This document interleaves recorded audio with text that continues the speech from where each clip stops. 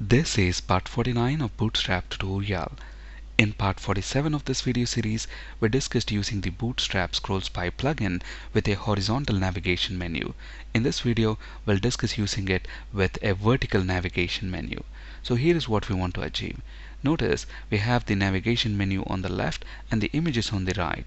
As we scroll up and down these images, we want the respective links within the navigation menu to be highlighted automatically. If you notice, both the navigation menu and the images are present in the same row. So we are going to create a row with two columns. The first column is going to be 3 units wide, within which we will have our navigation menu, and the second column is going to be 9 units wide, within which we will have all our images. So let's flip to Visual Studio. This is the same example that we worked with in our previous video. At the moment what we have got is a horizontal navigation menu. So first let's go ahead and create a container. To create a container, we create a div element with class container. Inside this container, let's create a row. To create a row, we create a div element with class row.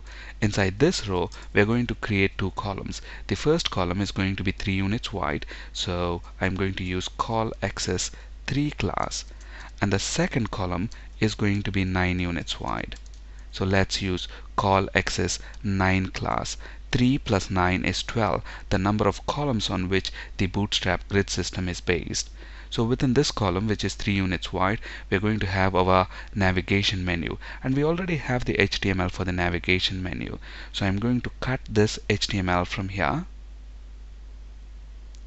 and place it inside this column, which is 3 units wide. And then we want our images within the column that is 9 units wide. So let's cut all these div elements that contain our images and then place them inside the column which is 9 units wide. We don't need this container anymore, so let's go ahead and delete the container.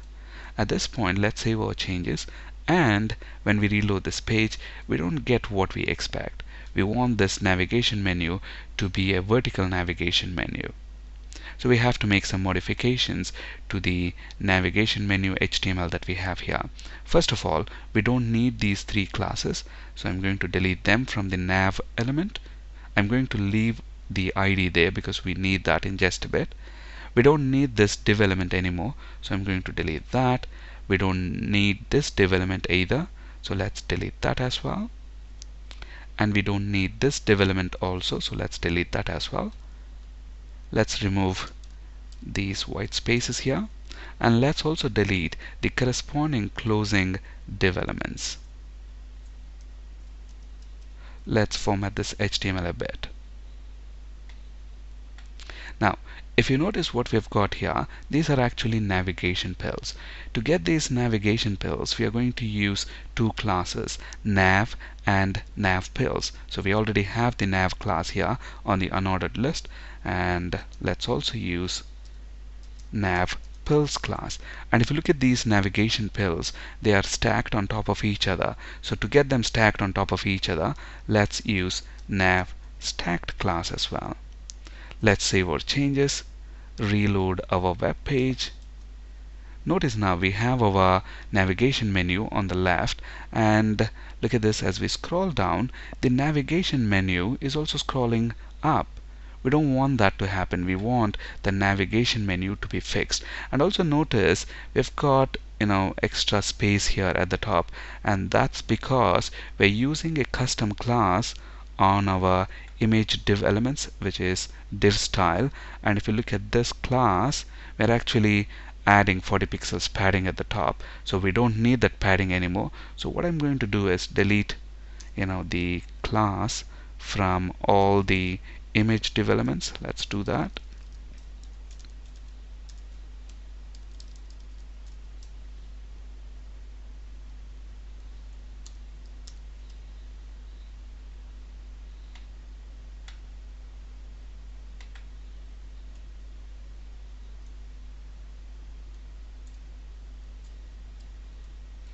Alright, so let's go ahead and reload our page. Now notice we don't have that extra space, and we want the position of this navigation menu to be fixed at the top, 20 pixels from the top basically. To achieve that, we already have an ID for our navigation menu, and the ID is main nav bar. So within our style section, let's use the ID main nav bar, and we want its position to be fixed 20 pixels from top. So I'm going to set position to fixed, and we want to be fixed at 20 pixels from the top. So let's save our changes, reload our web page. Now notice the position is fixed at the top, and as we scroll, look at that, the respective links within the nav bar are highlighted as expected.